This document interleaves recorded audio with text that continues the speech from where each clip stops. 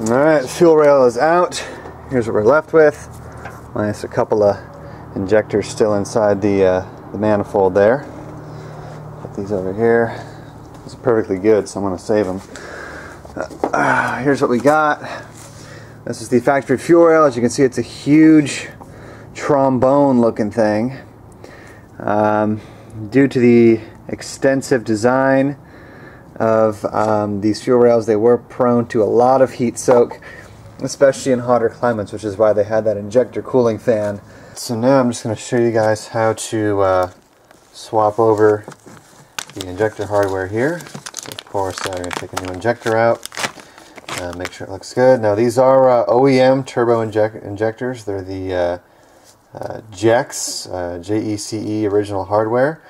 It's just that they've been rebuilt and they have a bit of a cheap respray here, but they are genuine injectors first and foremost. So we have a new O-ring for the mount here and a new O-ring fitting that goes into the intake manifold.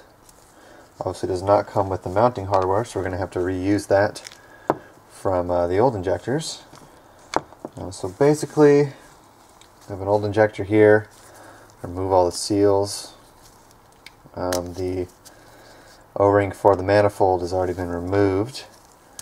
Then we kind of remove this mount and we have a compression O-ring fitting sort of thing here that we'll need to kind of pry out with a screwdriver. Obviously for these I have new ones, so I'm not worried about tearing them up. So I'm just going to kind of get under there and then just kind of walk it off of its fitting like this. Take that off, discard it, take the bracket off. Then on the new injector here, we're going to put the bracket on first. Actually, this way. Then we're going to go ahead and put the O-ring on, mounting O-ring. Not sure what the technical name is. May need to use a little lube, but might not at the same time, depending upon who your manufacturer is and how stiff your seals are.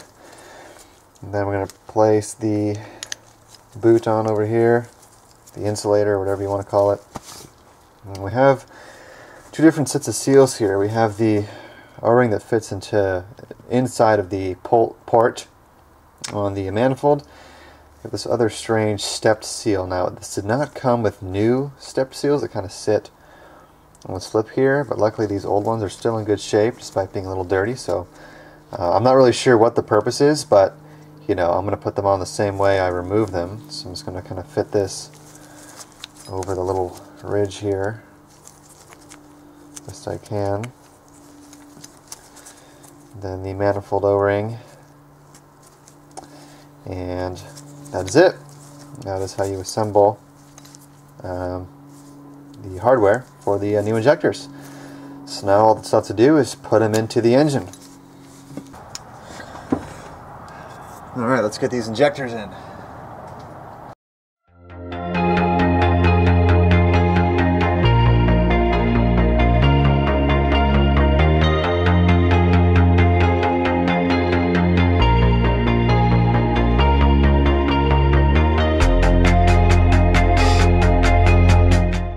It's using a flare tool and a little handheld pipe or steel line bending tool, which broke with just the force out of my hands. I got my first hard line kind of mocked up. This is the one that will wrap around the head. As you can see, this will sit right like this.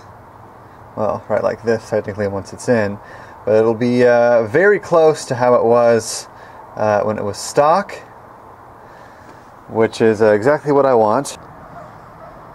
So in the meantime, I'm going to go ahead and start swapping out the distributor shaft and oil pump.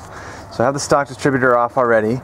It's just literally one screw for the timing set, holds the whole assembly in place. And the whole unit just comes right off after you disconnect the electrical connectors and the vacuum advance. And then down below is the oil pump, which I will show you here in a sec. Alright, I'm now underneath the front of the engine. I got the splash pan removed so you can see. This is the oil pump here. It sits right above the sway bar and on the passenger side front of the engine underneath the alternator. So there's 4 bolts, 12 millimeters to secure this to the block. I'll be removing those, and probably a little bit of spillage, and then we'll take the shaft out. Let's see here. You shouldn't be too tight. Nope, that's good.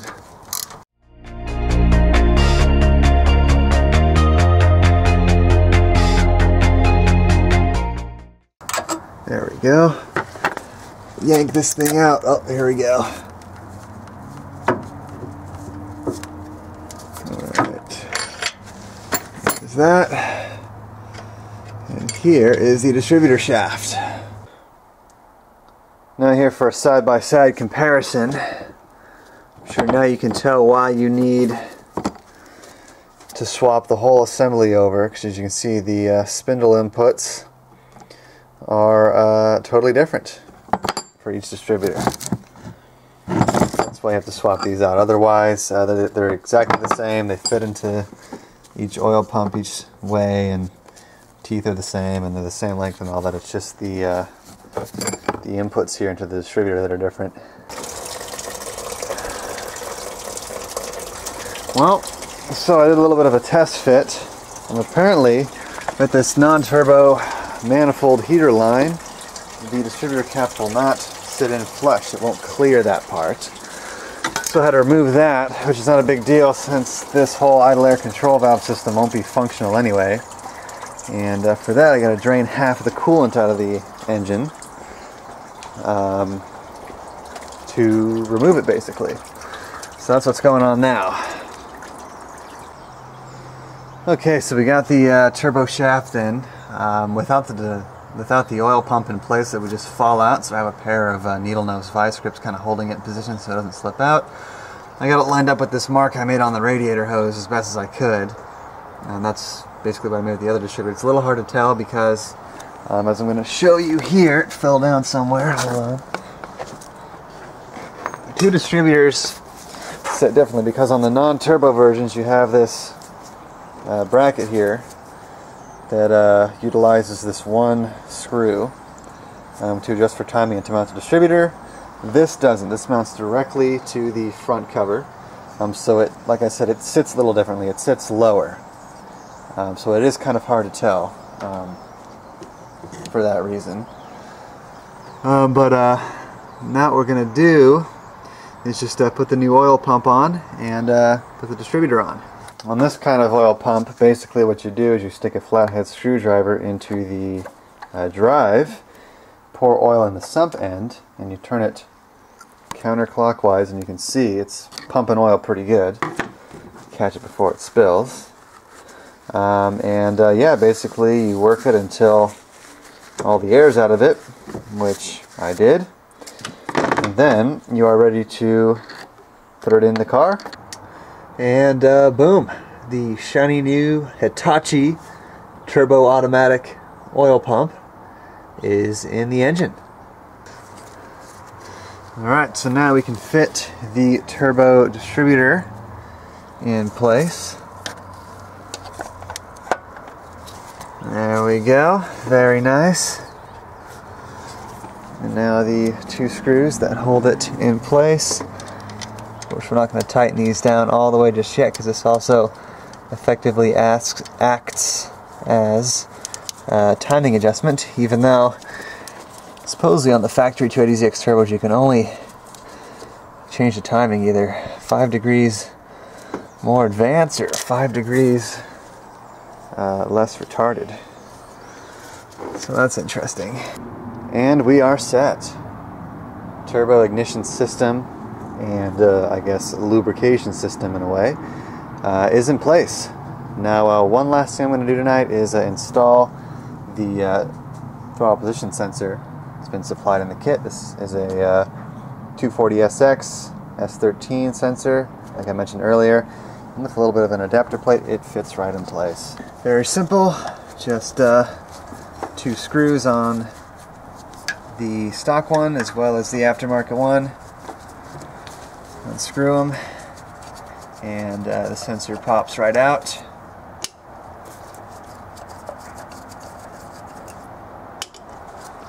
Boom. Okay, back at it. Stock one on with the bracket. Luckily it has these extended screws on here so you can even hand tighten them, which is quite nice. Then you have a center adjustment as well, which we will set once we fire the car up, because we got to make sure 100% is 100% and 0% is 0% in the ECU. So we're here on day 3 of the MEGASQUIRT conversion. I have a few things done here, as you'll see.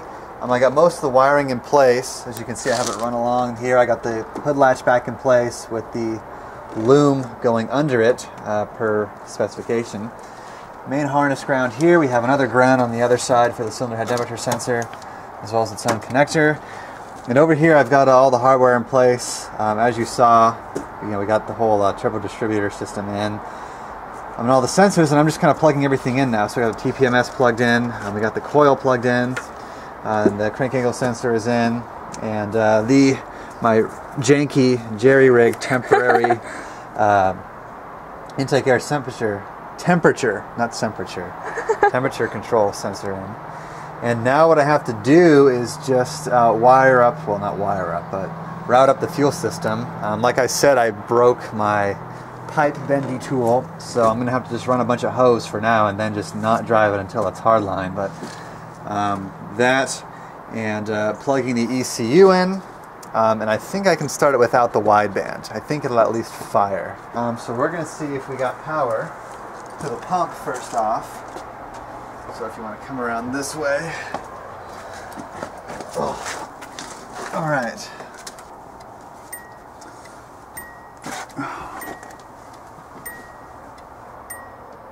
Oh, you know what? What? The fuel pump ground is not in. Put this in here, hopefully not get friggin' shocked. Alright, well, it's gonna ground through the fucking carpet, so it should be pretty interesting. Now, let's see if we got fuel pump. Oh yeah! Right, let's pump it a few times, we'll check for leaks. I like how it's still timed, like I thought it would just run 100%.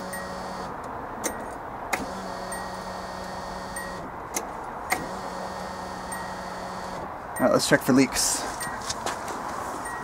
Look for any moisture. There should be no moistness around any fuel areas.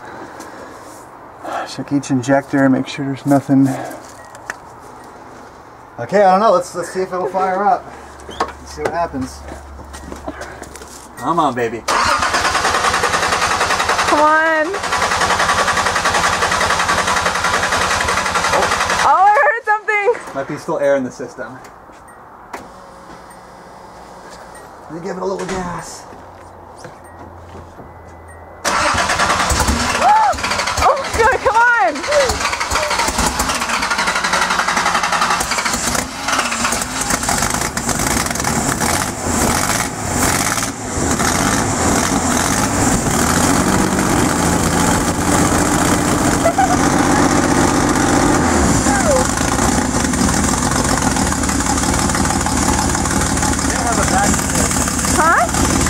They have a vacuum, like I can hear it. It usually always does.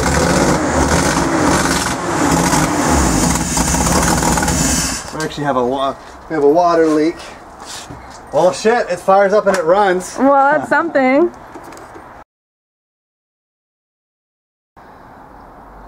Okay, we're approaching the final few steps into getting this thing back on the road again. It is day 4. The test fire on day 3 was a success. It fired up.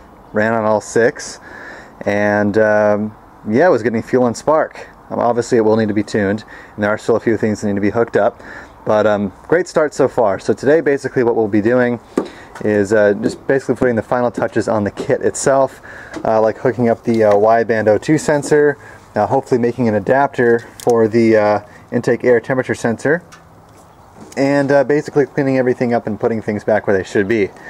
So basically I'm on the step right now where I'm going to be hooking that wideband up.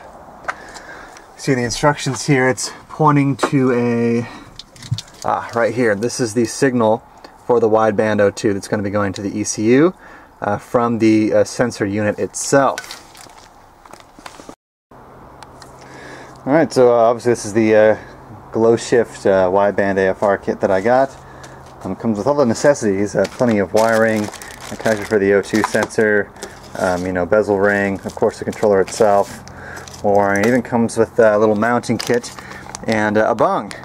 However, luckily, amazingly, to my surprise, the Bosch O2 sensor that came with it threads right into the factory manifold, which is great, honestly. It saves a lot of trouble pulling the damn manifold off and, you know, getting it to a shop and getting a new bung in it. So that's great. But yeah, this is what we're working with here. So we're going to install this, and then once everything is live, it should send an accurate signal to the ECU, and we'll get it running good. And then from there, I guess we'll plug in my laptop and see what kind of tune we got on it.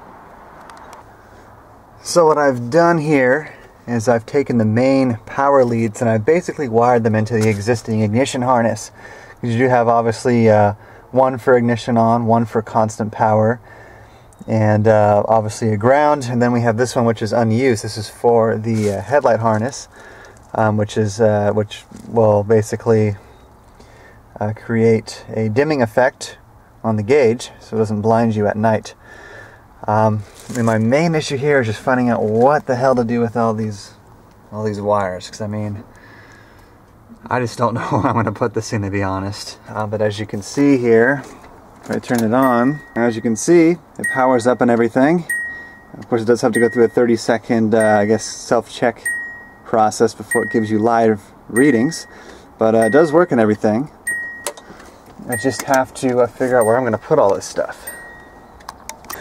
Alright, so I decided I'm just going to tuck all of this wideband stuff underneath the brake booster for now.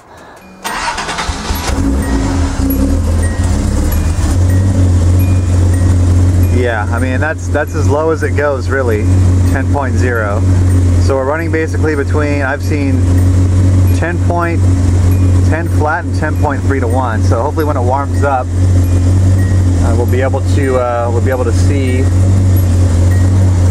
you know, where we're at.